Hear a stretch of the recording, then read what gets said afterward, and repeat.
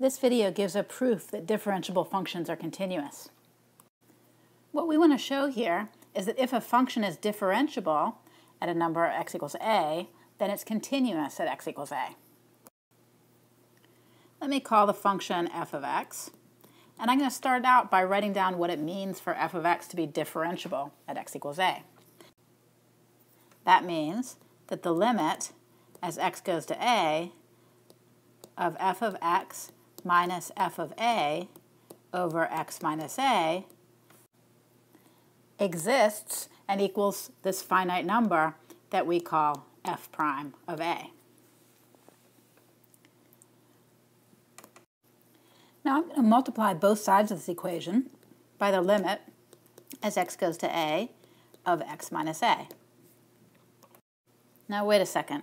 Before I go any further, I want to make sure this is legit. Does this limit actually exist? Well, yeah, because the limit as x goes to a of x exists. That's just a.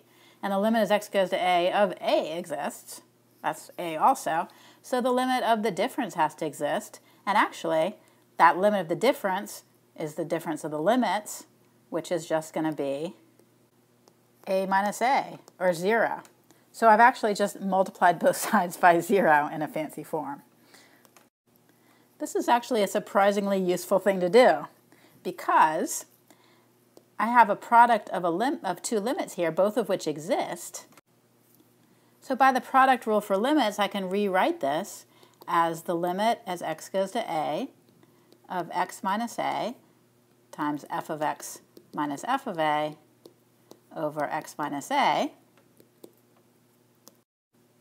And canceling these two copies of x minus a, which is fine to do when x is near a, just not when x equals a, I get that the limit of f of x minus f of a is equal to this limit over here. Well, we said this limit was just 0. So my limit on the left is equal to 0, and now I'm so close. I'd like to apply the limit rule to this difference to break it up into a difference of limits, but I can't quite do that because I'm not sure yet that the limit as x goes to a of f of x exists. That's sort of part of what I'm trying to prove as far as continuity. So instead, I think I'm going to add to both sides a limit that I do know exists. And that's the limit of f of a.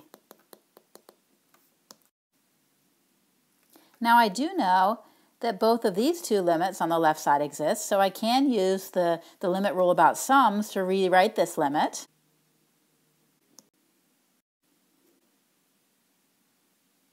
Now, on the left side, I can cancel out my copies of f of a, whatever number that is, and I get that the limit as x goes to a of f of x, which has to exist by the limit rule for sums that I applied above, that limit there has to equal the limit as x goes to a of f of a. Well, f of a is just some number. Doesn't matter what x is doing. F of a is just f of a, whatever that is. So this limit on the right is just f of a. And look at that. That's exactly what it means for a function to be continuous at x equals a. The limit as x goes to a of f of x equals f of a. So f is continuous at x equals a. And the proof is complete. In this video, we proved that if f is differentiable at x equals a, then f is continuous at x equals a. This statement is equivalent to another statement known in logic as its contrapositive, which says that if f is not continuous at x equals a, then f is not differentiable at x equals a.